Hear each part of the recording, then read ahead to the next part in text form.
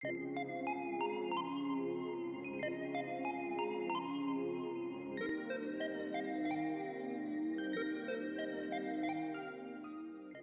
everyone. Thank you for joining us today and taking the time to learn about what's coming in Dataiku 11.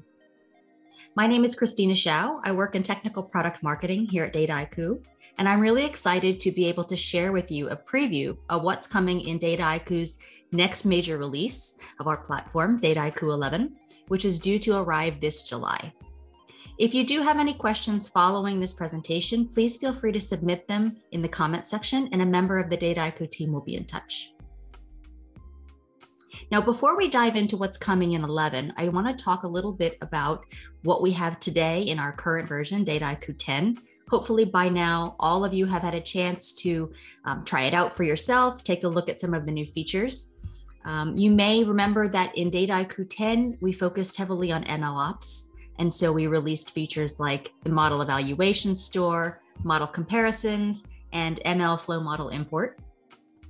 We also made a big push on AI governance and oversight, and we introduced for the first time the Govern node, which includes standard workflows, a model registry, and approvals and sign-offs. And lastly, we introduced and delivered a lot of accelerators to help you get faster time to business value. So in addition to the large library of industry solutions, which we continue to add to each month, we also added things like workspaces and additional geospatial capabilities. Now in Dataiku 11, we continue to expand and enhance those capabilities I just mentioned, but also add new features to really empower folks across the organization, from the most expert data scientists to those tech-savvy line of business specialists to leaders and executives.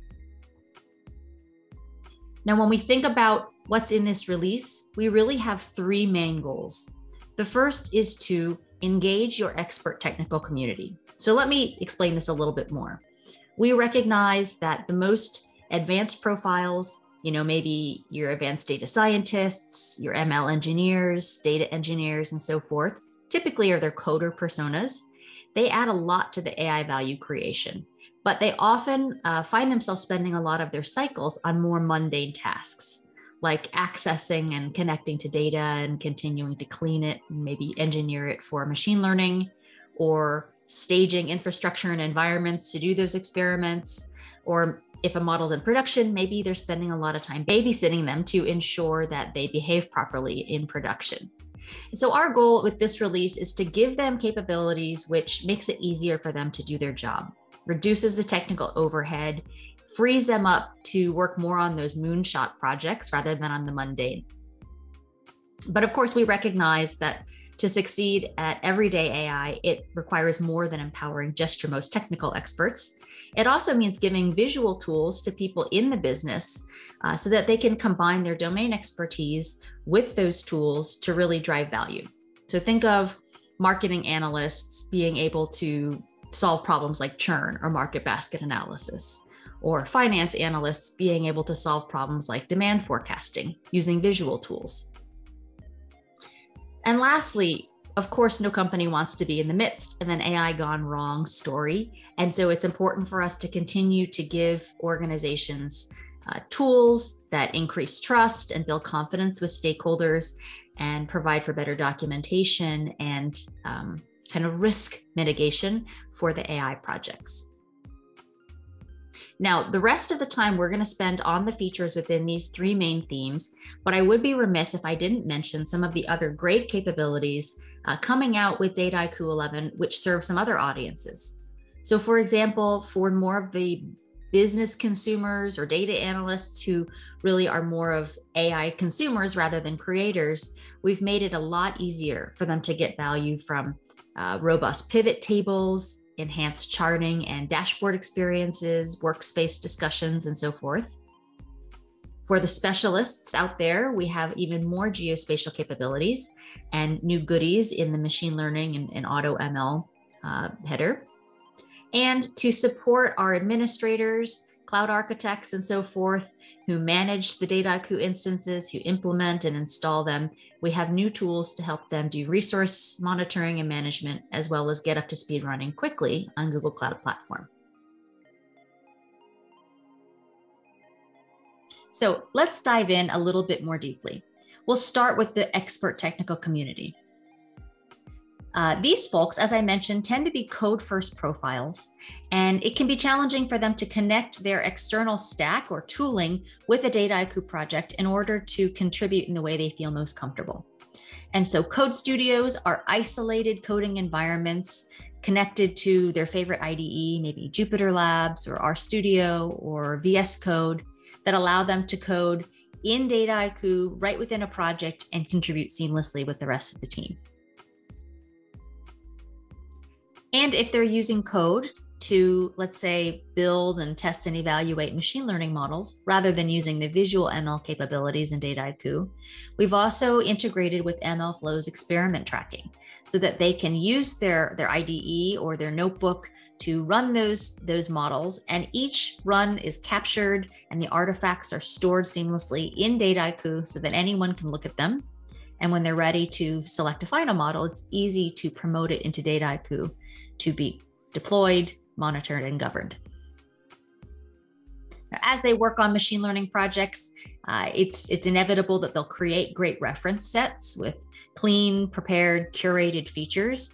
And it would be a shame if other people couldn't take advantage of that and start from that higher point instead of reinventing the wheel each time. So the central feature store registers those best reference data sets, the gold data sets that others can easily use and explore in their own projects. And finally, computer vision tasks still remain outside the reach of some data scientists because it's quite complex. And so we've really made it easy for data scientists or even citizen data scientists to go from having raw images to using our managed labeling framework, which is collaborative. It allows project managers, annotation managers to really keep an eye on all the different people marking up those images and resolve conflicts and achieve consensus on the labels, and then use that label data immediately in a visual task for object detection or image classification.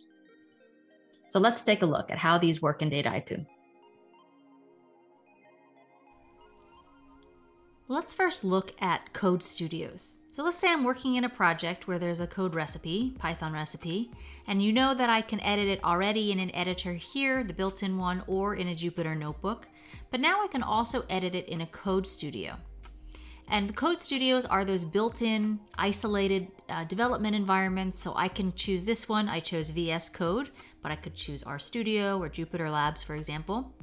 And it's going to show me in my workspace all of the available things that I can edit. For example, recipes, code recipes, or libraries, as you see here. And I can take advantage of my favorite tools and helpers from within VS Code. So for example, I can take advantage of autocomplete. I can use the documentation here that's built in the AutoDocs by just hovering over to see syntax helpers. I can set breakpoints and even run this step by step to debug, for example. So just an example of how you can use that familiar framework to code while still being inside your Dataiku project. When I sync this file back, and if I were to go back to the flow and reopen that Python recipe, you would see these two new lines that I had added in from VS Code. Alternatively, you can even use this for Streamlit or other custom web app stacks that you might want to take advantage of. So in this case, I can see here a side-by-side view of the VS Code of my web application, along with what it's going to look like with those dynamic Streamlit visualizations. And when I finish developing the web application, I can simply publish it to send it back to the general web apps area within Dataiku. And you can see here, we've already published it here, and now I can serve it just the same as I would with a Dash or Bokeh or our Shiny app that I might have built in the same interface. So let's say rather than coding a code recipe, I'm doing some model development, but I'm doing it programmatically. So here I have a Jupyter notebook where I'm developing some experiments for a classification model, and you can see I've loaded some training data in. I've specified my experiment, set the hyperparameters of my run, and I have some cells here for actually doing the run. Now, as I hit Shift Enter and I run this cell, it's going to output the metrics of my model, the outcome, the performance, and things like that. But I don't really have a great way, short of writing this down or taking screenshots, of remembering what the settings were that led to each outcome. So what's happening now with our MLflow integrations is we're actually logging all of this using the experiment tracking behind the scenes to a central place in the user interface. So you can say, for example, these are all of the experiments that we've run from that notebook. And you can visually compare the performance metrics across each run, dive into any one to see additional details, run artifacts, the pickle file here. And when it comes time to my selected model, I can either deploy it here and it will be promoted as a saved model object within Dataiku with versioning and so forth, so it can be deployed and governed. Or alternatively, back in the notebook, I could programmatically deploy it using the APIs and the model import. Now let's move into Feature Store. Now, as data scientists create data assets, you can imagine some of them are quite good for reuse or for reference data sets that they could use or their teammates could use later. And so what you can do with any data set is you can share it and you can actually promote it as a feature group. So I can publish it here as a feature group. It's already been done. And what that does is it says, okay, this data set should be stored in the central feature store. So now it's discoverable by other people. And they can browse and say, okay, what is this data set about? What does the schema look like? The descriptions of the columns, the data set freshness, and so forth. And when they're ready to use it in their own project, if it's been shared with them, they can click this button and it's going to be exposed into their own project very seamlessly. So this saves people a lot of time. Now, lastly, for our experts, you may recall we talked about deep learning and managed labeling. So let's go take a look at that. Okay, to illustrate this feature, let's imagine we have a use case where we're trying to do object detection on images of whether or not people are wearing personal protective equipment, like a helmet or a visibility vest, for example, for compliance purposes. So we can take a look at some of these images. You can see some face shields, some gloves, eye protection, reflective vests, and so forth. And we want to do a model using deep learning that says this person is wearing PPE and which kind, but we don't have enough labeled data. So we use Dataiku to actually generate that labeled data by using this built-in labeling task. And in settings, the task manager or the program or project manager can set up how this annotation should be done.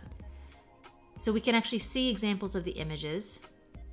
They would specify the different classes that are available for that annotation, give instructions, and maybe say each image has to be labeled by at least 2 labelers before it's considered labeled, and give permissions to the annotators or the people who are allowed to review and resolve conflicts. Now, as those people come in, they're able to mark up and use the buttons, or they can use keyboard shortcuts to highlight the different areas and mark them up. So we can just do a couple here, save and next. They would have this experience, and the manager as they go can see that who's labeled it, other people who've come in the status, and track the progress. Now when they come in review, they're also able to resolve conflicts. Let's say 2 people labeled something differently, or the bounding boxes didn't overlap enough, so they can pick which one is correct, or even draw a new box if they prefer. So once data is labeled, now they're ready to go ahead and do a task. Let's say, for example, for object detection. Or in a different example, I'll show you image classification. It's the other visual task. In this case, we have a data set of casting images, some of which have defects and some do not. So here's an example of what a defect looks like, just that little dot there. And they could be anywhere on this casted piece. using that visual analysis in the lab that we looked at before, we can do image classification. As you would expect with Dataiku's AutoML, in the Design tab, we see examples of the different classes, defective and not defective. We can alter the optimization. We can talk about how we can affect the fine-tuning, train and test set sampling and splitting, and the metric to optimize for. Also built in is the ability to augment the image data by doing flips or rotations or color shifts or cropping to provide more diversity and more number of training samples. When ready to train, you can activate GPUs to accelerate the run times. And as you would expect, dig into any of the models in this experiment to take a look at how the accuracy was. Interactively, we can explore the type 1 and type 2 errors here. And even do what-if analysis, where I could drag in sample images here and have it on the fly predict whether or not this piece is predicted to be defective or not. Okay, a lot of great goodies for our experts. Let's move on now to things that are going to empower the tech-savvy folks in the line of business, business analysts, citizen data scientists. They often have the closest connection to customers and the data, but not always the tools that the central analytics team has to execute things like visual time series forecasting or outcome optimization. So in Dataiku 11, we offer visual tasks that make it easy for people to do time series statistics and exploration all the way into robust forecasting models, which then again can be governed, monitored, and deployed in Dataiku. And we make it easier for them to share assets amongst themselves. So quite often, somebody says, oh, I realize you have this project. It has data that I need. It has a model or a notebook that I need. Can you share it with me? We've made that process even more seamless by allowing people to expose reusable objects so that anyone who can see them can reuse them in their own projects. Outcome optimization, I'm really excited about. It is a way to enhance decision support. So think about the ability of not just what-if analysis, given these inputs, what's the prediction, but also what should I change to get to the outcome that I want, the best possible outcome. So we'll show you that. And lastly, visual logic. You're gonna love this. If you write a lot of if, then, else statements as formulas in Dataiku, or you do complex filters, you're gonna love the new interface we've put in place to make it really easy to build conditional logic and translate your subject matter expertise into business rules within your Dataiku projects. So let's take a look in DSS. We'll start with visual time series. We have a couple things to show here. First, we'll talk about time series statistics, and then we'll go into the time series forecasting visual task, as you see here. So in this example, we have some time series data. Let's take a look at the input data set first. You can see here we have ticker values, stock ticker values. For each date, we have the adjusted close price of 3 different major US airlines. So we have American, Delta, and United Airlines data here. And over in charts, as always, we can do line charts to look at visual trends and understand the volatility of these stock tickers. But if we go over to the interactive statistics tab, you can see here a new set of cards for stationarity, trends, autocorrelations, different types of analysis. So I've added one of each of those cards here to this worksheet so you can see what those outputs look like.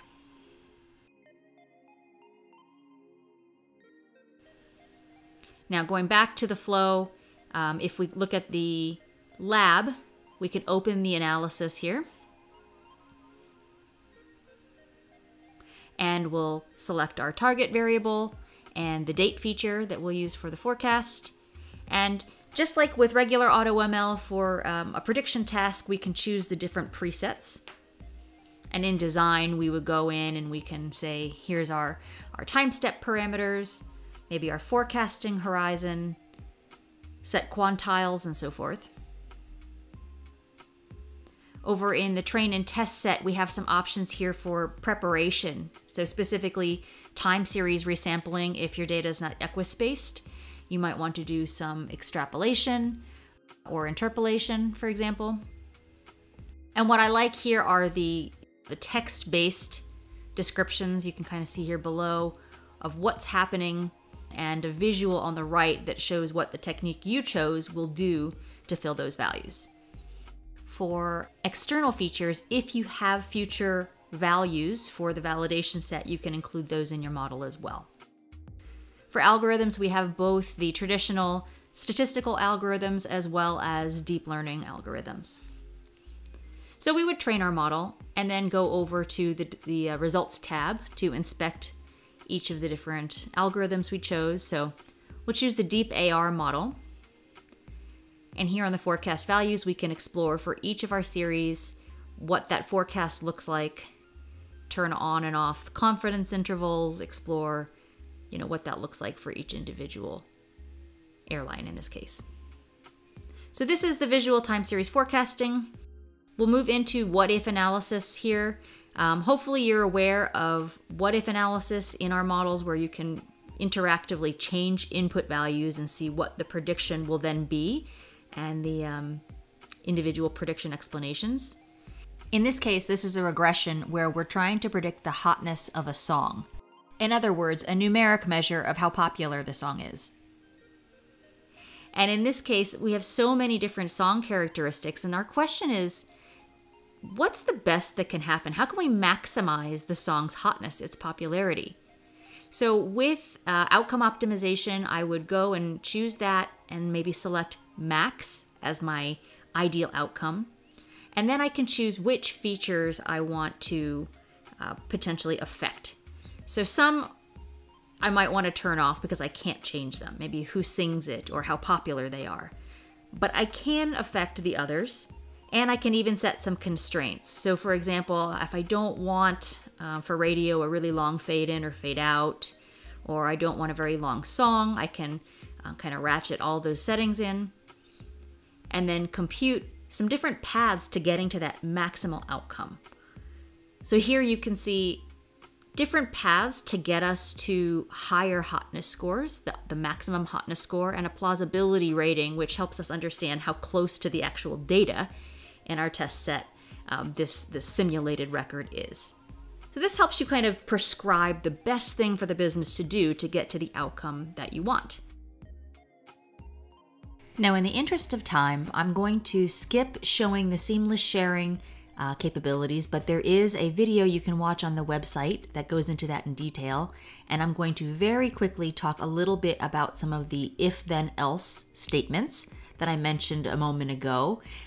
This is a prepare recipe where you typically might want to take the values of a column and, if they're this value, then rename them or relabel them or somehow code them and bin them into some other value. So we do have binning, we do have find and replace and things like that, but you find yourself using formulas sometimes that are quite complicated and nested. And so we have some new options.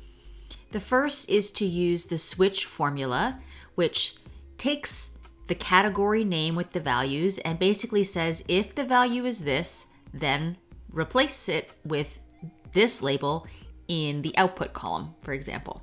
So this is one option, is the switch formula. A second is to use the switch processor, which essentially gives you a GUI to do this type of work. So it says if the value is gas, then relabel it in this output column as essential. And you can see here the mapping doesn't have to be one-to-one. You can kind of set it up however you like. So this is the second option. Finally, if you have something a little bit more complex, maybe you want to use multiple columns and you want to affect multiple columns, you can actually create quite complex conditional logic using this nice visual framework. So if the FICO score is less than 300 or greater than 850, then it's invalid. Else, do this. Else, if some other condition, do that. So you can see here, you can kind of keep track of your logic, and for other users looking at the recipe later, they have a nice summary of what the business rules in this recipe are. And this user interface is applied everywhere that you would have filters. So in the design sample, in the pre and post filters of other visual recipes that are SQL based, and many other places. So definitely go watch that video to learn more about these additional new ways to do visual if logic. With that, let's go back to the slides. Okay, and lastly, expanding executive confidence and control. This theme is all about creating oversight, a centralized control center that allows leaders, executives, program and project managers to understand what's happening with each AI project across its lifecycle and ensure that it's going through the right checks and balances as it moves from design into production and maybe even end of life. So we have the flow document generator. This adds to our portfolio of model documentation, which you may be familiar with. And it's a click button for an auto doc of your entire project flow. So showing an image of what the flow looks like, a catalog of all the data sets and the details and schema within those. So this is a really great thing to add to, let's say, documentation for a project as you move into project governance with expanded capabilities to do sign-off and approvals on analytics projects. Whether or not they have a model or not, doesn't really matter. You can still govern it and the workflow. So some enhancements to the govern module. And then lastly, we'll show model stress tests. And this is a great thing for both data scientists as well as IT operators who might be wanting to do some tests on a model before it goes into production to ensure that it behaves and performs as well under live data conditions as it did against the curated data that you trained and evaluated it with. So let's take a look at some of the features here. We'll move kind of quickly here towards the end, and I'll just show you two features. One is the automatic flow documentation. So you can see here we've gone back to our flow, and down at the bottom in flow actions, I can choose this export documentation. Either use the default template or from our documentation, you can access the Word doc that forms the template, and you can edit it to map to your own company's color standards, formatting, font, and so forth, and then just upload it. But today we'll just go ahead and click download. It'll export this flow documentation.